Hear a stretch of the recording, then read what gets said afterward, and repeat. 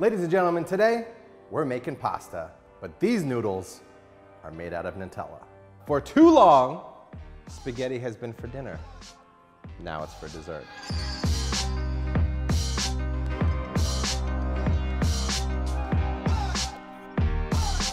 No flour, just sugar, water, Nutella, and a little something called agar-agar. Before you say, oh no, it's a powder, it's a chemical, this is actually a seaweed derivative. It's often known as vegetarian gelatin, because vegetarians and vegans usually don't like to use gelatin because it's an animal byproduct. This is actually made from seaweeds, and it's actually used in a lot of kitchens to thicken things and act as a gelatin. So first thing we're gonna do is we gotta hydrate the agar. That's about 1.5 cups of water, a heaping tablespoon of agar. If you wanna be exact, it's around 6.25 grams, and we're gonna put that in there. Now what we wanna do is when people are doing agar preparations, you have to put it in water, you have to dissolve it, you gotta whisk it, and then you gotta bring it up to a boil. Unlike gelatin where you just gotta warm it, this you actually wanna boil it so it actually comes to life. So I'm just gonna whisk this agar, no clumps, and I wanna bring it to a light boil. We're just using the gelatin effect to make dessert pasta.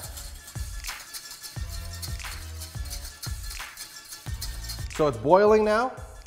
That means it's active, and we're just gonna dissolve this sugar in that mix, and I'm gonna drop the Nutella in there. This is about 340 grams of Nutella. I'm gonna whisk it in there while it's still warm.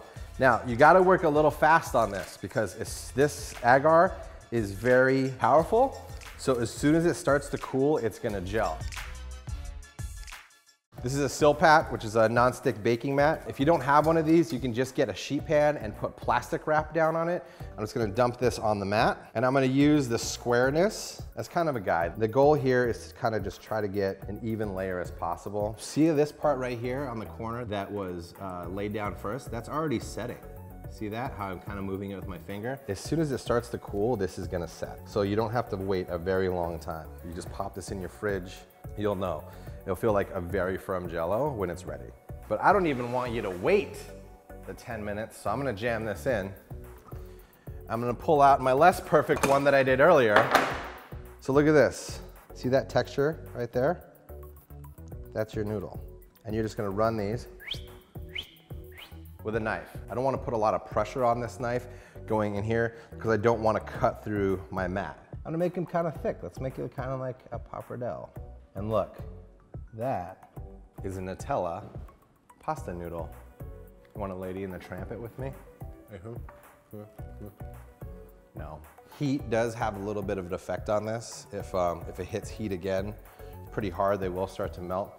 But it is pretty resilient and holding against temperature. How do you feel about that? Look at this. That is chocolate and hazelnut noodles. But we're not stopping there. We gotta get tomato sauce on top. All I did was take some strawberries and blend them. Like, that's it. Sometimes like people want to put a jam or that on top. I didn't want to do that. I just wanted to use straight fresh strawberries because listen, you already have the residual sugar in the Nutella. And you also have the extra sugar that we added in. So I don't want to compound that, right? I don't want to get it too sweet. I want to have a nice balance of sweetness, a little bit of tart and that. So I just blended strawberries.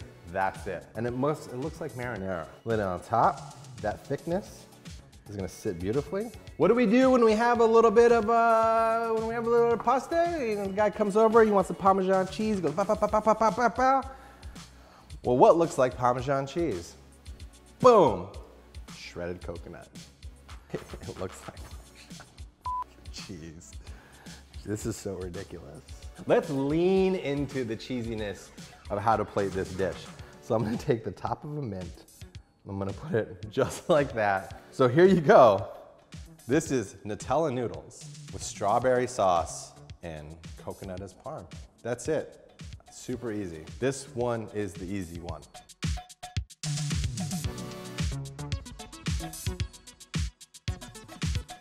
If you like desserts that look like entrees and more eye trickery, click here. And they gave me pizza dough with some eggs and hollandaise on top. And I was like, this is not an Eggs Benedict pizza. Why is there not a giant English muffin? Missed opportunity.